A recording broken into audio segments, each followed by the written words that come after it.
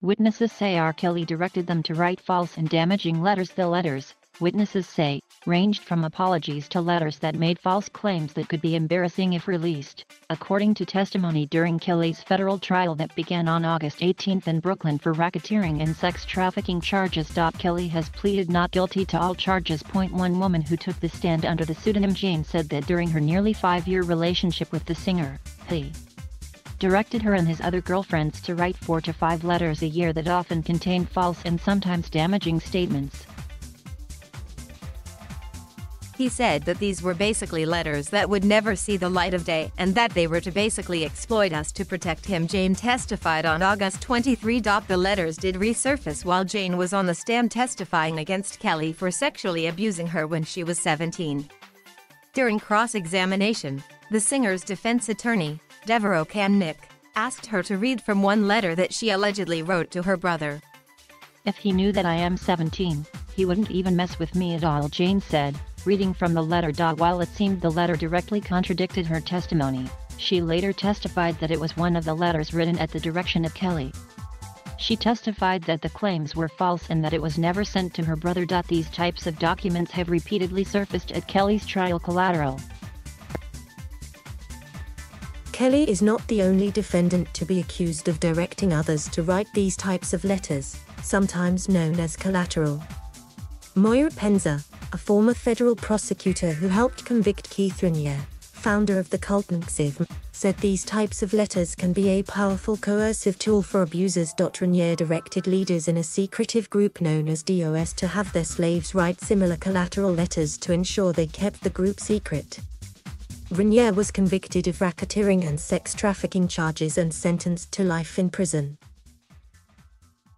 In a separate case currently being tried, Lawrence Ray, the father of a former Sarah Lawrence College student, has pleaded not guilty to sex trafficking charges. He allegedly controlled his victims by, among other claims, berating them into making false confessions for wrongdoings that prosecutors say they didn't commit. He allegedly directed victims to document wrongdoings in journals and emails, keeping copies of the confessions, prosecutors said in an indictment. Very serious charges. About once a year, Kelly would bring his group of live-in girlfriends together to write letters, Jane testified. He wanted us to include letters saying that we had stolen money from him, that we had stolen watches from him, that we had been molested by family members, that we had been abused and neglected by family members, and so forth, Jane testified. After writing the letters, one of the girlfriends would look over them, checking to make sure the letters weren't too similar and to make sure what they signed on the bottom of their letters matched the signature on their IDs, Jane testified. As Jane sat on the witness stand during Kelly's trial, Kamnick had her read several of the letters before jurors. One letter addressed Kelly. "I'm going to tell everyone you raped me," Jane read from one letter. "I'm going to say you raped me since I was a minor." Another letter signed by her said she would spank herself hard enough to leave bruises in order to accuse Kelly of abuse. Jane testified that Kelly directed her to write these letters and that their contents were false. She also testified that Kelly did, in fact, spank her regularly, at times leaving bruises or torn skin.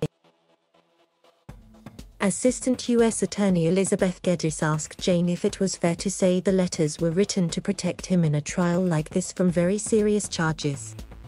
"That is correct," Jane said. Another witness, Jahonda Pace, who took the stand on August 18 and testified that Kelly sexually abused her when she was 16, said that Kelly also had her write a letter saying she had stolen $100,000 in jewelry from him, which she said was untrue. "He told me, whatever I do, just don't write the date on them," Pace testified. Defense attorney Nicole Blank-Becker called Pace a self-proclaimed liar during her opening statements, telling jurors, her credibility will be an issue. A witness who testified under the pseudonym Lua testified that Kelly sexually abused him after meeting him at a McDonald's drive-thru window when he was a 17-year-old high school senior. Lua detailed in his testimony how he and the singer remained friends for years, and that in 2018 Kelly asked him to write a letter to protect me and him. Lewitt testified that Kelly asked him to write a letter claiming that he had been approached by people who were trying to pay him to claim he was having a sexual relationship with Kelly, which Lewitt said did not happen. I thought it was something to protect us so that the encounters we had in the past would never come to light, Lewitt said. Another witness, Faith, who met Kelly in 2017 and had a nearly year-long relationship with him, said that Kelly asked her if she would help protect him. He needed me to write down something about my family I didn't want anyone to know, Faith testified, adding that she ultimately did not write the letter. Apologies. Kelly, who defense attorneys have repeatedly claimed is illiterate, appears to have an affinity for letters, both in his private life, as seen through witness testimony, and publicly in his music. His 2010 album, Love Letters, features a song with the same name and lyrics that say, "Though near or far I will find a way to send my love, only pray that it don't come back, return to sender."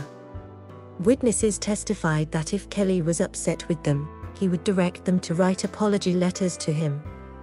I would just give him the sheet of paper and sometimes he would make me read it in front of him, or he would leave with it and then come back at another time, she testified. Suzette Mayweather, who has known Kelly as a friend since 1994 and worked for him as an assistant from 2015 to 2017, testified that the singer often had her write apology letters if she did something that upset him.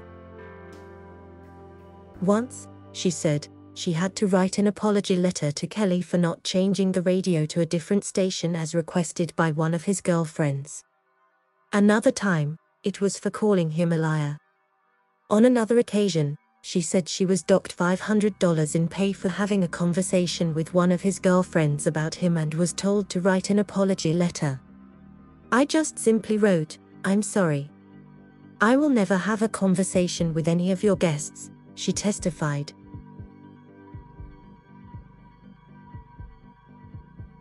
Thank you for watching. Please subscribe.